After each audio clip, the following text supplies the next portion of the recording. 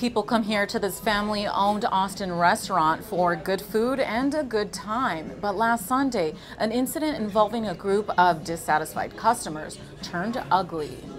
As my dad showed me his hand where he was injured and his face, I was like, did this really happen to you? Like, I can't believe that this happened to you at your restaurant. Checo's Mexican restaurant and bar owner, Sergio Alberto Vasquez, says on April 28th, a group of 2 women and 1 man complained about the food they had been served after almost already clearing their dishes and refused to pay their tab. Vasquez says he told them that it was no big deal and he would eat the cost, but asked them to please leave his establishment and never come back. That's when things went left quickly. They don't like that I'm telling to leave.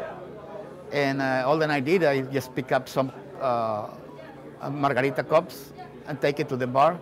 And my way to the bar, them start breaking all my dishes. Surveillance video shows the group getting up from the booth, heading for the door, but not before throwing and breaking those plates. Vasquez says he followed them out and pulled out his phone to try to take a picture of the license plate of the car they got into, but that only infuriated them more. He says it was then that the male got out of the car and started hitting Vasquez.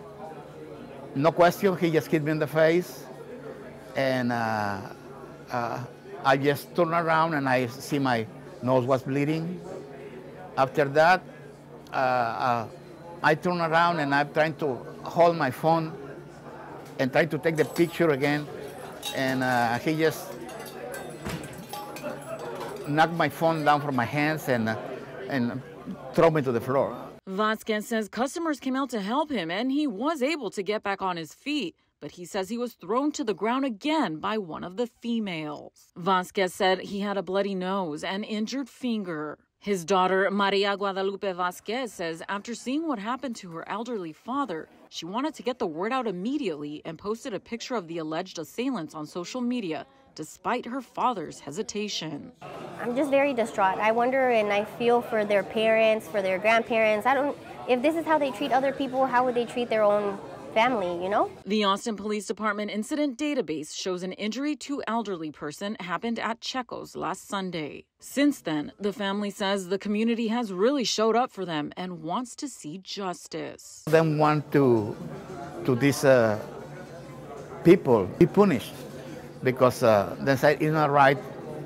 They come and do this to your own business. Police were called here, but the group left before they arrived. In Austin, Monique Lopez, CBS Austin News.